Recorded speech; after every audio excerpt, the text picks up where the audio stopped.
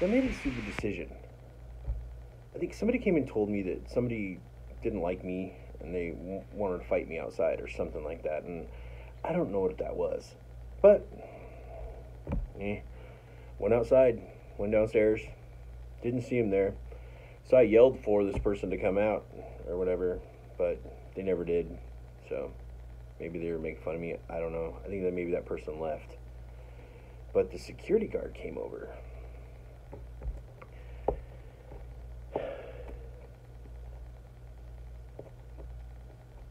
And I think he told me to like stop making noise and just go back to my room or something like that. But I was being too much of an idiot, and I was like loaded and kind of going in and out of this blackout. And so he got this thing where like he grabbed me, and I was trying to like pull away from him, and he got his like hands around my throat.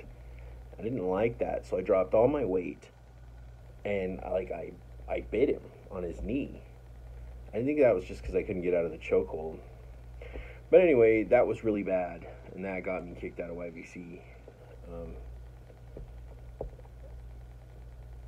But it didn't end there.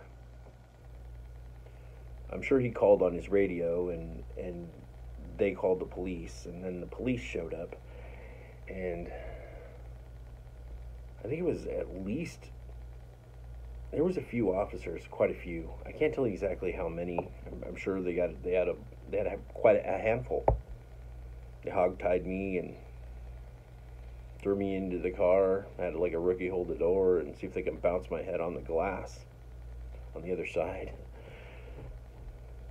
And I was talking like mad shit, like just stupid shit. I don't even know why I was doing that. Just like toxic energy, it was coming out, and I think it was just like, oh, I'm still mad for my childhood or whatever, and I just blame them for whatever reason. Anyway, so I guess they're good enough to hate as anybody else. So I just kept yelling all this like really negative shit, just negative, stupid shit, like everything derogatory that you could think of that you would call a cop. That's what I did, and I just kept pushing their buttons like all the way down to the police station. But during this time, even like when they got a hold of me, I went into blackout, and then I came to, and they're carrying me, and then I went out.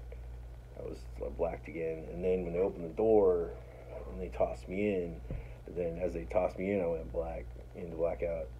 And then it came back, and I have a memory of them driving me a few different times during the path. So I couldn't tell you exactly which road, but I could tell you I was laying on the seat, and then I realized I was laying in a cop car, and then I went into blackness again, and then I came back out again, and there I was. I think I went into a longer one, and they got me into the jail, but I didn't realize any of the time that I was from the car to like a holding area. I think they were trying to cuff me to the wall, and there's like a little chair.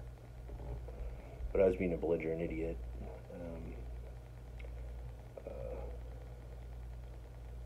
They couldn't cuff me to the wall thing or something like that, or maybe they were done. I don't know.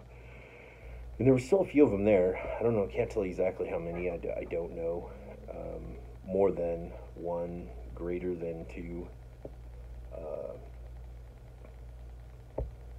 And there it is. I guess they couldn't get me onto the wall, and it was really starting to piss them off.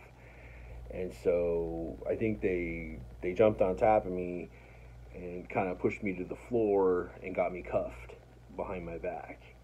And then, because I got up to my knees, I was able to get up to my knees, but I had my hands behind my back. And this cop grabs my hair, like this, grabs my hair, and slams me twice into the cement floor.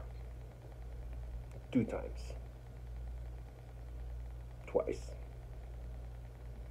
And my nose,